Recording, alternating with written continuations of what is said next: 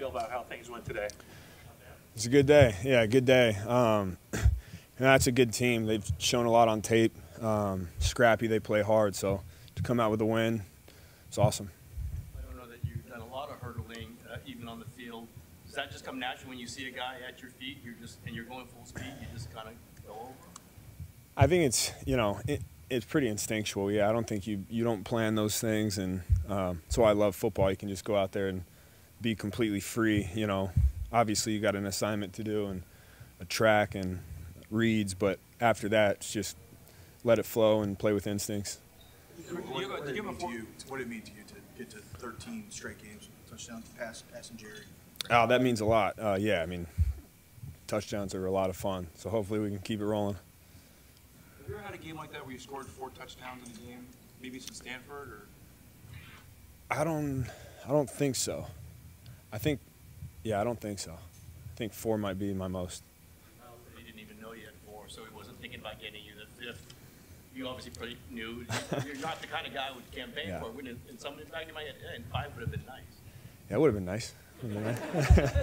No, he's obviously got a lot going on in game, and that's the last of anyone's worries is to do that. So as long as we scored, I was happy.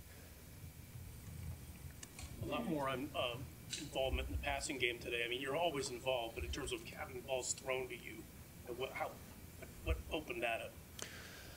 I think just sticking with it. In this offense, there's so many guys who are dynamic with the ball. The first and second read are typically open when you have a great route runners who can catch, when you have a tight end who can do everything you want him to do, and you have a fullback who can do anything you want.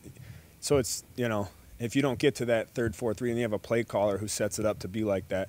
So, and then a quarterback, obviously, who's phenomenal. But some games you just works out that way. Some games it doesn't. You just got to be ready for when the ball is thrown to you. Brock was 20 of 21. Did you realize that while it was happening, or did you? I didn't know that till after the game. His one incompletion he threw to me, so that's on me. And he's mad about it. He said he should have got a first down. No, I mean, we'll have to check the tape. It could have been my fault. We'll see. Elijah was out. Debo didn't practice. Did you have a feeling you were going to? I mean, you always get the ball a lot, but this game really might have a focus on you. I don't think about those things. I just, for me, it's about being in the moment. Each play has a life of its own, and you have to live in that play and go from there. And whatever happens at the end of the game happens. But it's just about being extremely present and preparing every week. Have you had an opportunity to watch that touchdown, the 18-yarder on the swing pass? No, I have not yet. Because of all the blocking in front of you, there's so many, either 6 or 7 guys that seem like made great blocks. Do you see that as that play's developing, or is it just a feel? I think it's a multitude of things. I think it's first off trust. Even though it's a swing pass and you're in space, you still have a job to press blocks, to set up blocks, and then obviously make one miss. And in this offense, if you make one miss, you could be gone. And so Juice had an amazing block. He took the MDM on the right, and Debo blocked his guy into the end zone, and then all the blocks that came on the inside.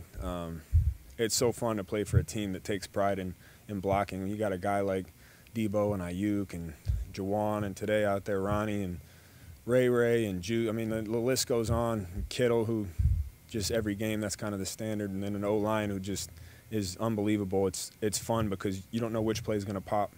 Are you a LeBron James fan? Yeah, I'm a LeBron James fan. Tweeted about you in the middle of the game? I saw that, yeah. That was really cool. Yeah, I didn't know he watches Niner football, but got to get him to a game. You were traded here October 20th last year. So it's 19 days shy of a calendar year that you've been here. Does it seem like a long time ago, or does it seem like yesterday? How would you and sum up this almost year? I mean, been such a big part of this team now. What's it been like? It feels short. I still feel like but also I feel comfortable. But I think the cool part from my perspective is how these guys took me in a year ago, and none of that's changed. Like I said, I got the call I was traded. John Lynch called me right after that.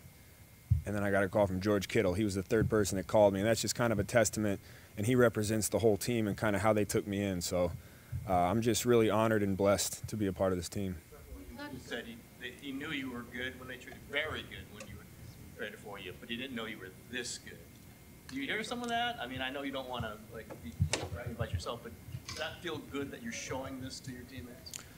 Yeah, I think, especially like I said, on this team, it's about showing up every day. The standard is so high. You know, Trent's a Hall of Famer, arguably the best left tackle to ever play. And you got guys on this team who the standard was set. You know, they built this culture for 6 years. They went through a lot of tough days. Obviously, I had my good times and bad times in Carolina, and to come into a team where the culture's set and to watch the way that these guys play, it forces you to want to elevate your game and do everything you can for them because you know they're doing the same for you. Christian, we've talked about this a fair amount, but you just referred to Brock as phenomenal. And so what about him and the work that he's put in that has made him a phenomenal quarterback? I think you can just go down the list of what makes a quarterback good, and he checks every box. And then he has all the intangibles, so that would be phenomenal. You know, I mean, it's really and then he brings a kind of swagger and energy every day that is fun to be around. You know, he's quiet, but he's very confident, and he expresses that in the way he plays. So it's just awesome having him in the huddle. The inclusion of BA, since obviously he was out last week, how does the inclusion of BA open up your offense, and how has he looked this year, compared to last year? Yeah, BA's amazing, man. I told him it's nice when you miss a game, and I remember he cares about this team so much. You know, last game, probably be pissed at me for saying this, but he was kind of in tears that he couldn't suit up and play. And so to me, that meant a lot because I saw how much he wanted to be out there with us. And even though it was something minor, he wanted to play so bad. So to come out here and have the day that he did is awesome. Just a great guy to have on our team. The lead was down at 21-16 before your fourth touchdown. At what point, I mean, going into that drive, did you say, we need this one more than any other one, and how did you go about getting that? Yeah, I don't know if we ever have those kind of thoughts or conversations because every drive is equally important. Obviously, there's some where the stakes are higher, but we treat every play the same. It's just about executing and doing your job. You know that when you have a play caller like that, you don't know which one it can be. So, like I said, it's special to be a part of a team where that's the case. Appreciate it, guys.